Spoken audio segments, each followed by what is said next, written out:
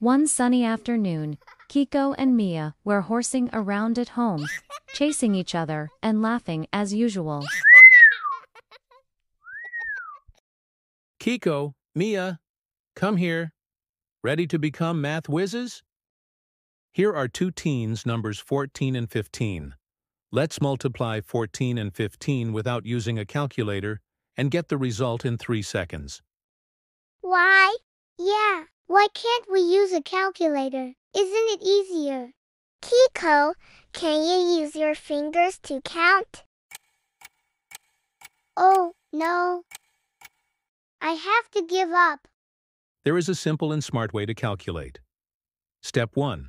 Add the first number and ones place of the second number. 14 plus 5 equals to 19. Step 2. Multiply both the ones place of the first number and second number. 4 times 5 equals to 20. Step 3. Add the results of Step 1 and Step 2. Line up the ones place of the Step 1 and tens place of Step 2 and get 210. So get 14 times 15 equals 210 easily without a calculator and fingers.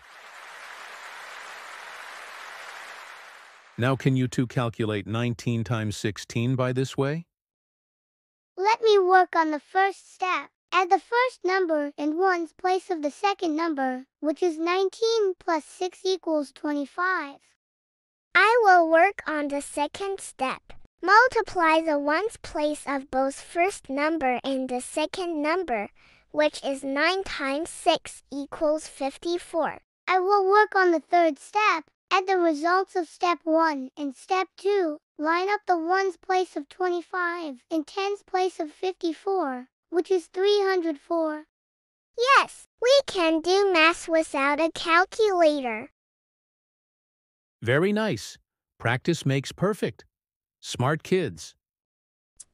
Stay tuned with Mr. Ben's family for more stories.